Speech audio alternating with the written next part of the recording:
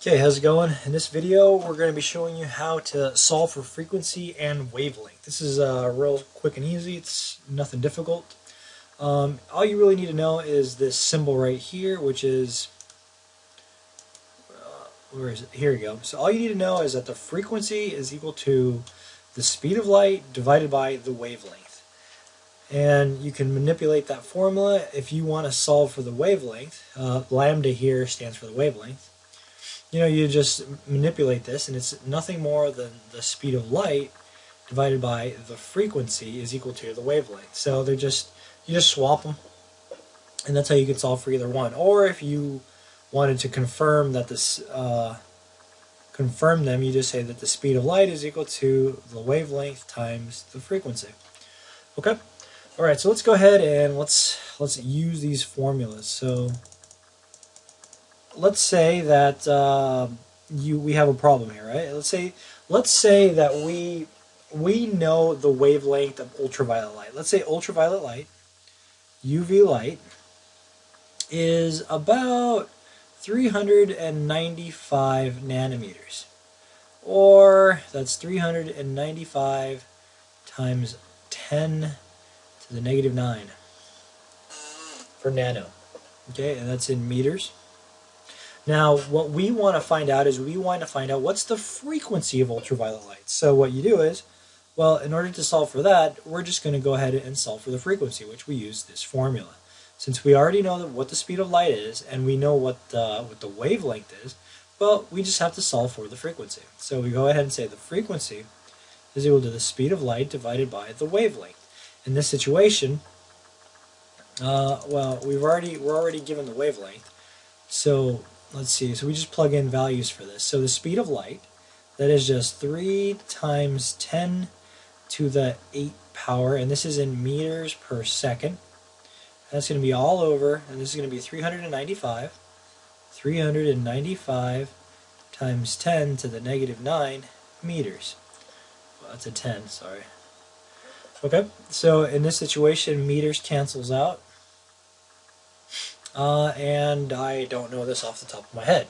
So let's go ahead and plug that into my calculator. That is 3 times 10 to the 8 divided by 395 times 10 to the negative 9.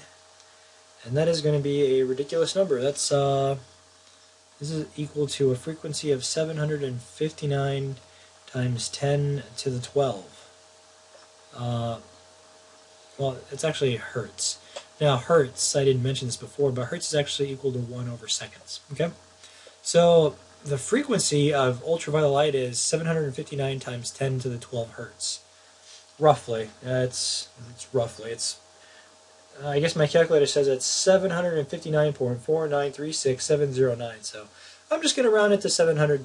We can just, if you want to round it just for the sake of neatness, we could say it's 760 e to the 12 hertz. E to the 12 is the same thing as saying times 10 to the 12. Okay, so we've solved for the frequency. Now let's say we have let's see, for problem number 2, let's say that we know that the frequency, we have some frequency of, I don't know, let's say 300 megahertz. Okay? We have some electromagnetic radiation that has a frequency of 300 megahertz. And we want to know, well, what's that wavelength? So in order to solve the wavelength, it's really simple. We're just going to use the same formula. So we saw this formula, which the frequency is equal to the speed of light divided by lambda. Now we're just going to manipulate this in order to get lambda, or the wavelength, is equal to the speed of light divided by the frequency. Speed of light, that's given. That's 3 times 10 to the 8 meters per second. Now we're going to divide by the frequency. The frequency is 300 megahertz. And from before, we know that megahertz is the same thing as saying 1 over seconds. So this would be 3 times 10 to the 8 meters per second. And then all I'm doing right now is just changing the unit so you can see it. This is 300 megahertz. So that's actually mega is the same thing as saying times 10 to the 6. And since it's in hertz, we're going to switch that over to its actual units, which is 1 over seconds. Now we can go ahead and solve this. Well, I think you can already see what the answer is, but let's go ahead and pop this into the calculator. 3e to the 8 divided by 300 e to the 6, and it's largely what we expect. So, you notice how you have two zeros here, right? Oh, look, it makes a little happy face. Anyhow, when you have those two zeros there, what you could actually do is just take these two zeros and just add them to that 6. So this is really nothing more than 3 times 10 to the 8.